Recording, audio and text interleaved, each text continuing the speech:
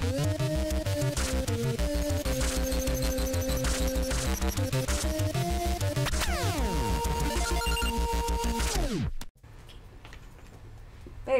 wake up. What's going on? I got you an early Christmas present for being such a good boyfriend. A good boyfriend present? Those are the best kind. Let's see what... Really? Review it! Alright, fine. Yee! What's up, gamers? DreamcastGuy here, and today I guess I'm checking out Pokemon Let's Go. Now, in the past, I have specifically said that I wasn't going to buy these games, review these games, or even play them, because as a diehard Pokemon fan, it just didn't seem like what I personally wanted, but I think part of being an adult is realizing that you may have made a mistake. So today, I'm going to be doing a review a little bit later than everybody else did, and trying to answer the question of, was I wrong about Pokemon Let's Go? In order to properly talk about this game, we need to start off by taking a short trip to the past and looking at the origins of Pokemon. These games first started coming out back in 1996, meaning that they have existed for over 2 decades. And in those 20 years, we've seen all sorts of great sequels and spin-offs and everything in between. But Let's Go, this is something else entirely. They feel like they're trying to be remasters, but simultaneously sort of reinvent the core aspects of how Pokemon looks and plays. Here in America, the first games we got in the Pokemon saga were Red and Blue, and shortly thereafter, Pokemon Yellow. Now, Pokemon Yellow was very different because, in my opinion, it was the first game to be very character-focused. We got to really be Ash and see his connection to his main Pokemon, Pikachu. We got to see him try and take down Team Rocket and go on all sorts of quirky adventures, while, of course, trying to collect and train every single Pokemon he encountered. The reason I mention that is because Pokemon Let's Go, Eevee, and Pikachu are actually remakes of Pokemon Yellow, and not so much Red and Blue. Now, my biggest fear when going into these games was that it would just be too straight of a remake, having every line, every beat, and every mechanic be almost exactly the same, and therefore be boring, whereas I can actually say that that is not at all the case.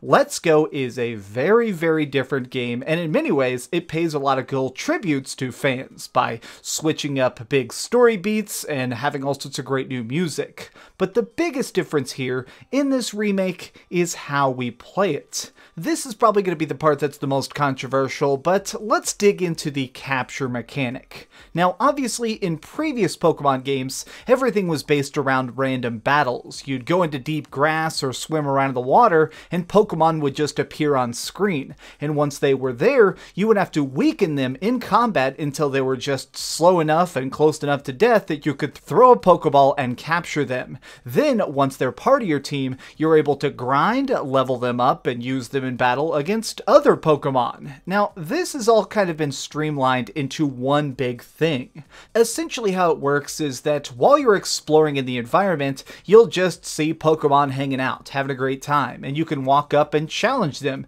And the second you do, instead of actually fighting them, you just throw Pokeballs at them over and over again until you catch them. There are other little mechanics to it, like some Pokemon will move around the screen so you actually have to target them properly, or some Pokemon will run away faster so you need to actually get fruit that you can feed them that'll make them stand there a couple extra seconds, giving you a chance to properly capture them. Now, while they're on the screen, I bet you notice that there is a circle inside of this circle that's slowly shrinking. And essentially, this is just trying to basically be your target reticle. The closer you get to nailing the center of the circle as it's getting smaller, increases your catch rate. It's something that's not particularly hard, but it certainly takes practice because all of this is done with motion controls. When you're playing this in docked mode on your screen, you are going to be physically having to time your hand motions. And it can be a little bit weird, especially if it's a Pokemon that's moving around a lot or if you have any real-life distractions. It's not necessarily bad, but it feels a little bit strange sometimes when I encounter a Pokemon. It's very, very rare. I finally freaking found it and I'm super happy, and then I'm trying to worry about perfectly using my hand motions like I'm throwing a fastball in baseball. It's here that I actually prefer using it in handheld. So when you take your Switch off of the dock, it completely reinvents the capture mechanic to instead make it where all you have to do is aim the left joystick and tap A to throw it. It makes it almost like a pokey first-person shooter. Now in this game, this is all very, very mandatory. In other Pokemon games, you could just catch the Pokemon you liked, level them up extremely well, and then never bother catching anything else. Whereas in this, you absolutely need to capture Pokemon even if you plan on never ever using them, since there is now experience points for catching stuff, and it is enormous. Now let me make this very clear, you could probably beat this game with doing almost no battles ever except for mandatory boss fights. You get such an enormous amount of experience points for just catching stuff, especially if you're catching the same Pokemon over and over in a row and building up a catch multiplier. You could hit max level very, very simply without ever actually getting into fights. It's a little bit of a peculiar change, and I kinda guess my problem is that I wish we got more experience points from fights themselves. I love battling Pokemon. It's so cool to try and worry about getting the correct elemental types and beating up my foes, so the fact that the entire emphasis is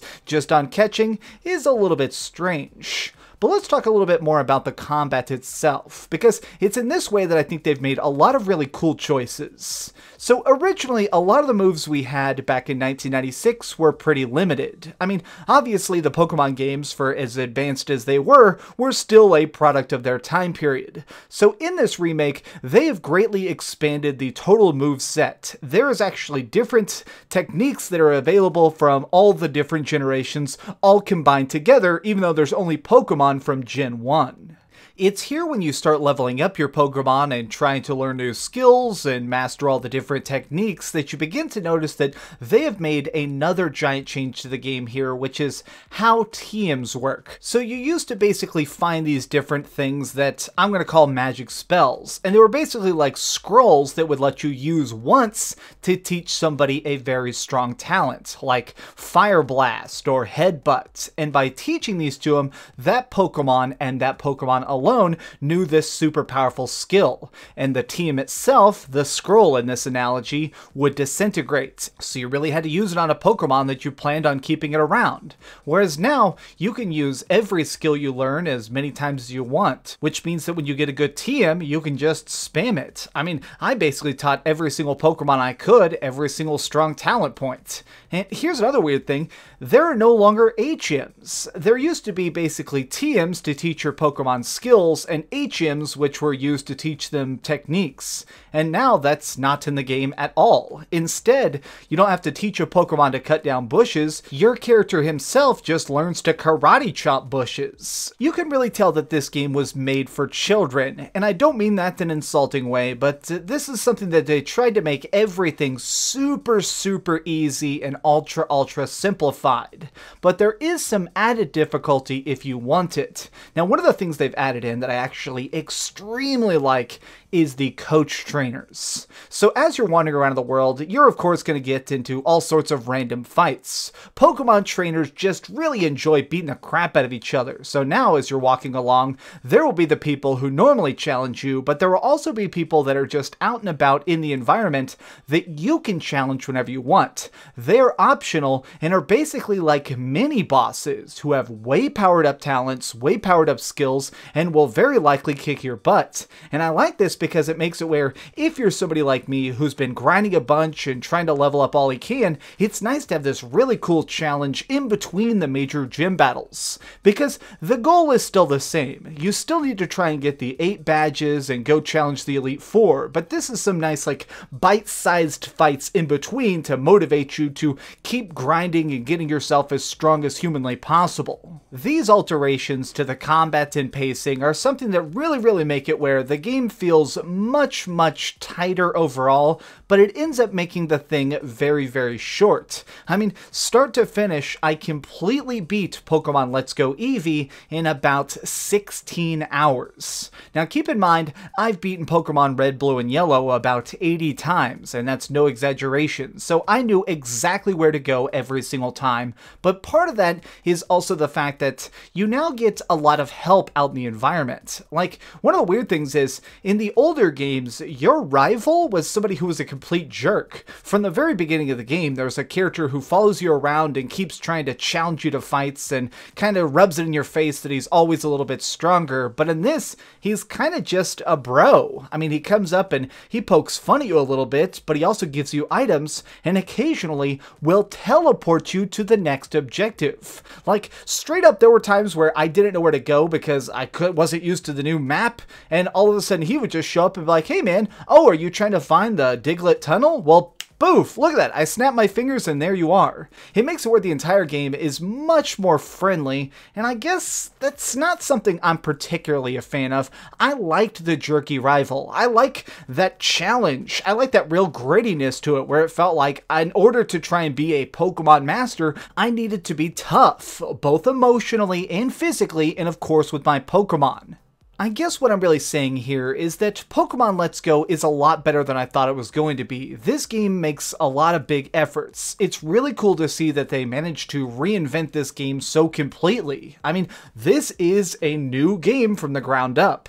They changed cutscenes, they added in more Team Rocket encounters, they put in so much extra writing and cool new songs that I was completely blown away by just how good it is. But it's still not quite what I wanted. It does make me very excited now for the next generation of Pokemon, because if it can be this good or even better, I am completely down for it. But what do you guys think of this? Have you actually played Pokemon Let's Go? And if you have, what do you think of it? Let me know your thoughts in the comments down below. If you enjoyed this video, please give it a like, share with your friends, and subscribe if you haven't already. But do me the biggest favor of all and keep dreaming. Babe, wake up. What? I got you an early Christmas present. Happy birthday. I'll put that here in the video. It's my birthday, not yours. Right? Okay. Okay. Thanks so much for watching that video. If you want to see something else, you can always click this link to see what I put up last, or, you know, subscribe and see what's coming up next. Also, I promise that whatever I do, it'll try not to suck.